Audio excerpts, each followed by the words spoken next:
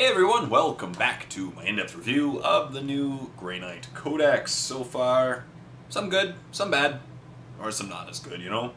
It's an interesting codex so far, and now it's time to talk about the fast attack choices. So we'll begin with the vehicles, because now the vehicles are in the fast attack choices. As we noticed in the Space Wolves Codex, it's also true for the Grey Knights Codex, and they aligned all the points cost accordingly. So the Rhino is a Rhino, which is a Rhino.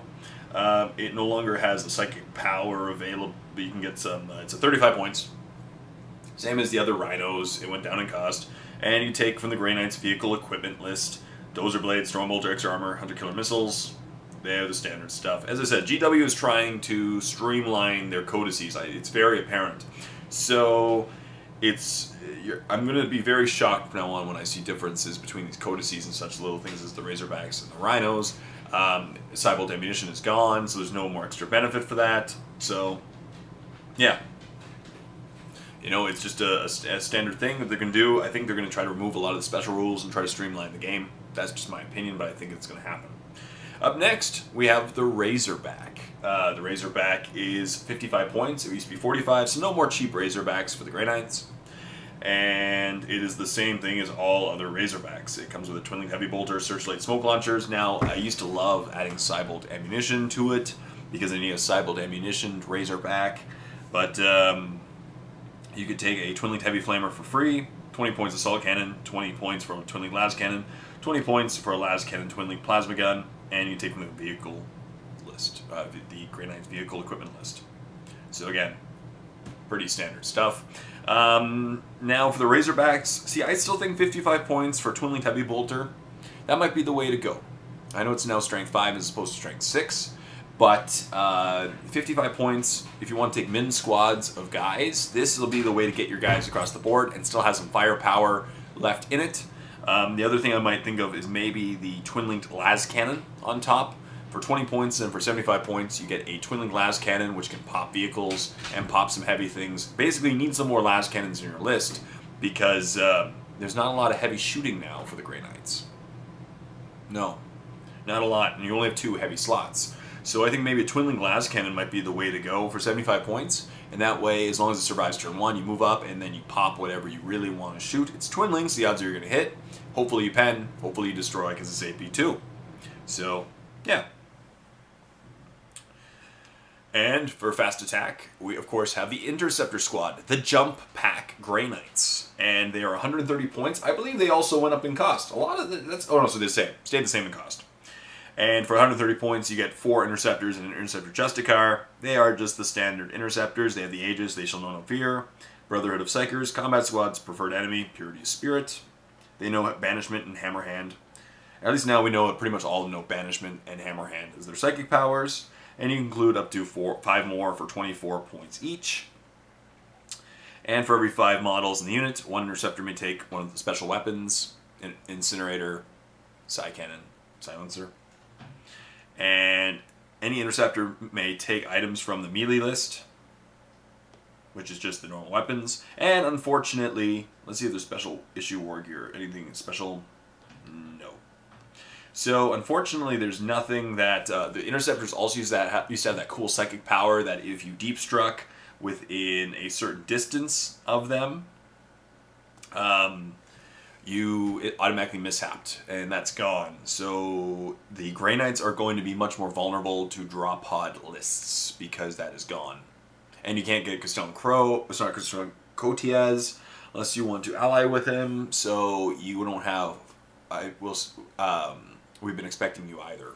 So they're going to be, Grey Knights, one of the big holes that they're opening up right now is drop pod lists, or deep strike lists, because it used to be that you just mishapped around them, and that was a great way of you know, preventing that, but now you can't. So if you want to go Interceptor squads, I would definitely go full squads of 10, and if need be, combat squad them to squads of 5. They can score in the new edition, right? Because anything can score, so that's good. It gets them across the board quickly. They do still have the personal teleporter, which does have the shunt move. It is a 30-inch movement, so that's pretty cool. So this is one of the things that actually does differentiate them from normal jump infantry. They have that one-time shunt move, which is great. Turn 1, you just shunt up. Sorry. You just shunt up the board and you wipe out your enemies. So that's good. You close the gap really quickly, especially with giant squads. Now for fast attack, you only get 2 fast attack choices. Only 2. So I would not take any Rhino or Razorback that is not a dedicated transport. And then the choice is whether or not to go 2 large interceptor squads, or if you really want to be annoying to your opponent, Storm Raven Gunship, which is the other fast attack choice. And it got 5 points cheaper. It's now 200 points. It's the same thing as before. Rear 12 around, 4 ballistic skill, 3 hull points. It's a vehicle, flyer, hover, transport. And it's twin-linked assault cannon, twin-linked heavy bolter, 4 storm strike missiles, ceramite plating. And it can hold 2 separate units, 1 unit of up to 12 models in its cabin, plus a single dreadnought or venerable dreadnought. This is a great combination if you want to go and fly in and drop a venerable dreadnought in your enemy's lines. And may replace twin-linked assault cannon with one of the following: twin-linked plasma cannon for free, twin-linked las cannon for free. You can replace twin-linked heavy bolter with a twin-linked multi-melta for free, typhoon missile launcher for 25 points. And may replace its 2 side sponsons with hurricane bolters for 30 points. Can take a searchlight, extra armor, a locator beacon. So it's pretty much the standard Storm Raven gunship. And it's still an awesome choice if you want to fly your models quickly. You know, like 6 paladins in it and a dreadnought could go pretty far. Your opponent will try to shoot it down. Hopefully it survives. And then it gets your guys to where they need to go, and they can assault right out of it because it is an assault vehicle, as Power of the Machine Spirit and Skies of Fury. And Skies of Fury is, it moves more than 6 inches. Passengers can still disembark, but they do so as follow. Nominate any point, and then, oh, they just drop in, yeah. They just basically, you know, drop in from the sky. Cool stuff. Cool stuff. And that's it. That's the fast attack choices. So now, let's go over them really quickly and summarize them. We have Rhino and Razorback. Don't take one unless it is a dedicated transport. No point taking up an important slot with only 2 choices with a dedicated transport option. No. Number 2, if you want to take the Razorback, I like the Razorback for smaller units. I think the twin glass cannon is the way to go. For an extra 20 points, it gives you that extra popping ability. And then there's the Interceptor Squad versus the Storm Raven Gunship. Now, if you want to be a nice guy, Interceptor Squad, because you just, you know, 2 full squads of 10, shunting up the board turn 2, or turn 1, sorry, and then closing the gap and then just shooting your opponent. That would be good. It'd be a good combination with 2 incinerators, because they're strength 6-8 before, so if you have like a squishy opponent, orcs, tyranids, Tau, you just shunt up and flame and destroy them. And that'd be awesome. And some Eldar, obviously. And then that, you know, it gets that alpha strike and prevents them from harming the, and plus it gives your opponent something definitely to focus on, and the fast attack could keep your other guys alive. The other option, of course, is the Storm Raven gunship. It is a solid choice. It's always been a solid choice if you want a 12 model carrying capacity, plus a dreadnought, fly it across the board, drop wherever you want to go. And it has a lot of firepower, so it will shoot a lot of stuff the turn it comes in. Hopefully your opponent doesn't have Skyfire, but it's also a great choice. So up next, let's go to the heavy support slots. Then why not? Let's keep going, because the heavy support slot, this codex is not very full of choices. So first we have the Purgation Squad. Now the Purgation Squad is like the standard squad. They have a Power Armor, Stormbolter, Nemesis, Force Sword, Frag Grenades, Crack Grenades, Psycho Grenades. The Aegis, They Shall Know No Fear, Brotherhood of Psychers, Combat Squads, Night Vision, Preferred Enemy, Purity of Spirit. They know the Banishment, Hammer Hand, Psychic Powers. You can include their 110 points for 5 models, 4 Purgators, and a Purgator Justicar, which actually made them more expensive, which was kind of odd. As I said, some things in this codex got more expensive. The troops got more expensive. The guy, like, they tried to realign them. I don't know. And you can include up to 4, and up to 4 Purgators may take items from special weapons of up to 4. So if you have a squad of 5, 4 of them can still take it, it says. And Incinerator, Silencer, Side Cannon. So you can take some Side Cannon spam. Cool stuff. The thing is with the heavy support slots is you only get 2. So I personally would not take a Purgation Squad. You could if you have like a few extra points left, but I feel the next option is the best in the heavy support choice, the Nemesis Dread Knight. It is still 130 points as it was before. It's base strength 6, toughness 6, 4 wounds, it's a monstrous creature, 2 up save, 5 up invul. It has 2 power fists, They Shall Know No Fear, Aegis, Deep Strike, Preferred Enemy, Psyker, Purity Spirit, Force Shielding.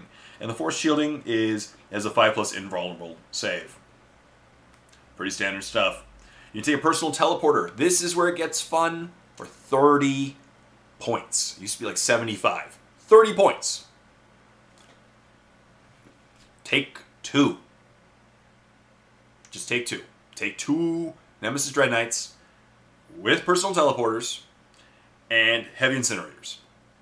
Now the heavy side cannon it's salvo, but of course it's a monster creature, so it doesn't matter. So it's either strength 7, it has heavy, it's focused fire, strength 7, AP 4, salvo 3/6 rending, or strength 7, AP 4, heavy 1, large blast rending.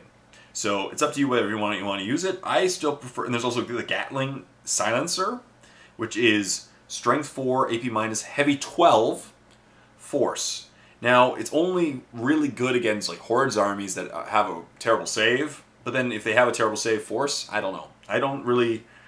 The Gatling silencer, I still prefer the heavy incinerator since it is strength 6, AP 4. I thought it used to be AP 3. Maybe they made it worse. Heavy 1, Soul Blaze, Torrent. Interesting.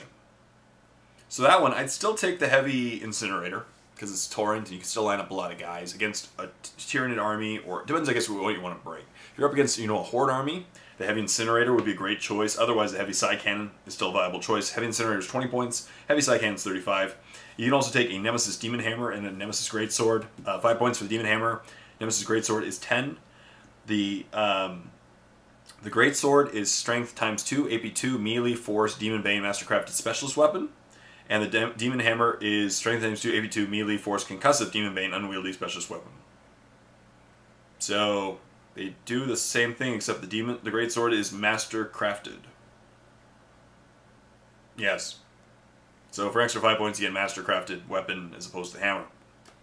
Either way, they're Strength 10, AP 2, crush your face. So yeah, take a Nemesis Dread Knight. For me, a heavy support option. If you only have two Nemesis Dread Knights with personal teleporters, a Demon Hammer, and either Heavy Incinerator or Heavy Silencer.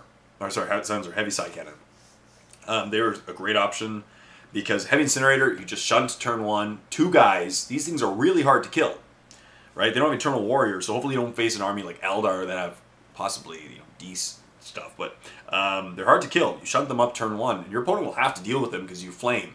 So them combined with the Interceptor squads, you just shunt up everything and just flame.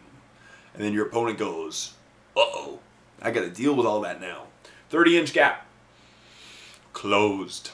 And if your opponent can't deal with them, then they assault the next turn, because they're jump infantry, so they jump 12 and assault, and the fun begins because they are hard to kill. So that's a good choice. For heavy support choice, if you only have 2, Nemesis, Dread Knight, all the way. Cool. Let's see stuff. Sorry, I'm just checking out these interactive. Oh, takes me to their website. Cool stuff. So that's it. And then next we have the Land Raiders. Now Land Raiders can be taken as a dedicated transport for Terminators or Paladins. So what that means is if you are taking Paladins and Terminators, do not ever put a Land Raider in the heavy support choice. Do not take up the heavy support choice with a Land Raider. You don't want to do it. Don't want to waste that spot. Bring it as a dedicated transport. 250 points. And what they did was basically they decided that they are going to align the cost of the Land Raiders with the other Land Raiders. And a Land Raider is a Land Raider, which is a Land Raider. They're no longer psychic vehicles. They don't have access to Cybolt ammunition. So they're just a Land Raider, 250 points, same as all the other Land Raiders. Twin-Linked Heavy Bolter, Twin-Linked Las Cannons, Searchlight, Smoke Launchers, Assault Vehicle, Power of the Machine Spirit, 10 model capacity, Multi-Melta, or Grey Knights Vehicle List. And then there's Land Raider Crusader, 250 points, just like all the other Land Raiders that are in the new codices. Twin-Linked Assault Cannon, 2 Hurricane Bolters, Frag Assault Launchers, Searchlight, Smoke Launchers. Multi-Melta, you can take a Multi-Melta if you want, and it's Assault Vehicle, Power of the Machine Spirit, 16 model carrying capacity. And then my favorite, Land Raider Redeemer, twin linked assault cannon, 2 flamestorm cannons, which are strength 6 AP3. Assault 1. Yep. And frag assault launchers, searchlight smoke launchers. You can take a multi-melta. And it has a 12 model cannon capacity. I like the Land Raider Redeemer because the heavy flamers are nice. Strength 6 AP3 will kill a lot of stuff, ignores cover, and it's 240 points. Good stuff. Plus, you can take a leader and a squad. You know, like a squad of 5 Terminators or Paladins with a leader. You got it in the Land Raider Redeemer. So that's good stuff. And that's the heavy support choices. In the next video, I will be covering the Lords of War, the formations, and my final thoughts on this codex. Stay tuned for more videos. If you enjoyed this video, like the video, comment in the comment section down below. If I missed anything, you want to add anything to the conversation, you feel maybe I'm wrong, maybe I'm right, you want to, you know, just talk about it. Stay tuned for the next video, as I said, and subscribe to my channel if you haven't done so. It really does help a lot. Till next time, this is Jay saying, happy painting.